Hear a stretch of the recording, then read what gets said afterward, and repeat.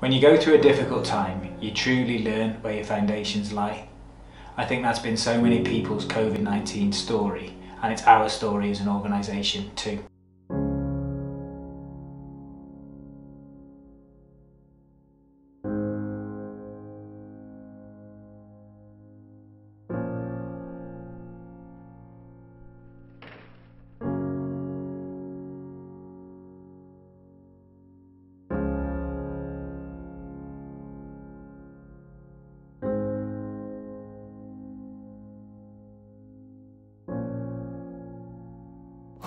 Hi, it's Simon from St Andrew's Community Network here. I've just popped down to the sorting and packing centre that we've set up in Anfield Sporting Community Centre.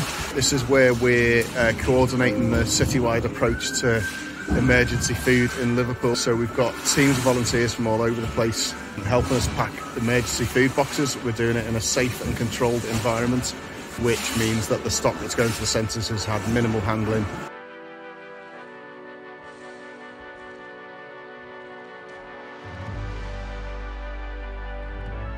We set up that Anfield packing centre, we were pre-packing all the food, we were delivering it. It was a monumental effort in those first few months just to change the way we went about our kind of food operation.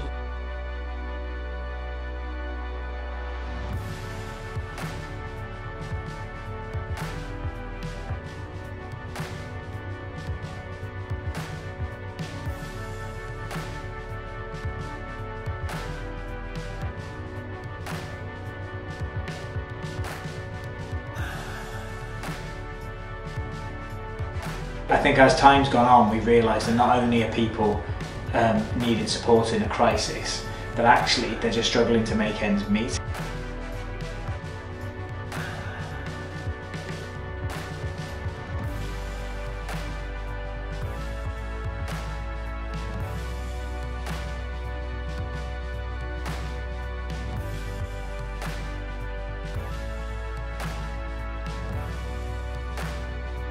Opening pantries where people can pay a small membership fee, go along every week. It's been great to be able to have the resources to be able to do that and to respond really quickly.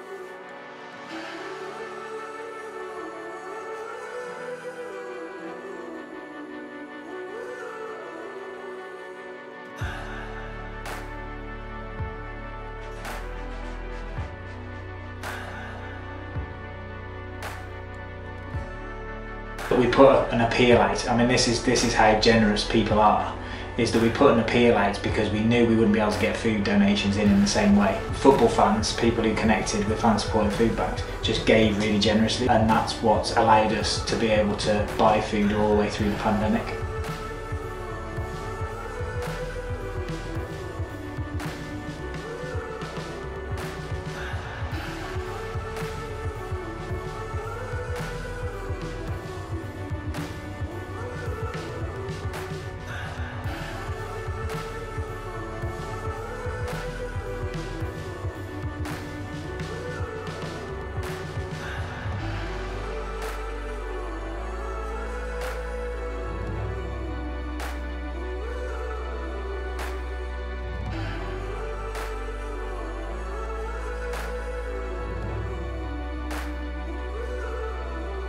The numbers of people that we've managed to support in crisis, but also to put themselves back on their feet, you know, that's the outcome of our work, and I'm really proud of what we've achieved through the pandemic. I think the way we're working now is the way we're going to stay working. Yeah. We're here to help, and that's what we do. I guess we've got one mind on what the future holds and what might come next, and we know that there are a lot of people who've moved on to benefits. There's a lot of people who are still on furlough. Next 12 months is about supporting people as they adjust to the change in environment and economic situation they find themselves in. So we're ready for that. I think we've set up lots of new things that will help people in that position.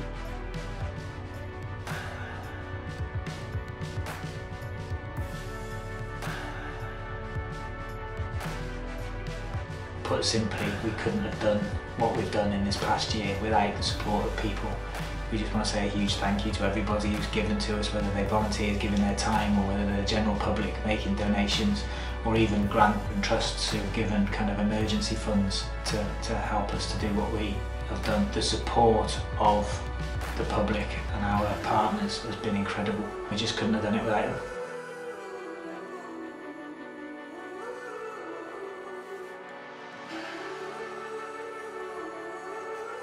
Thank you. Thank you. Thank you. Thank you.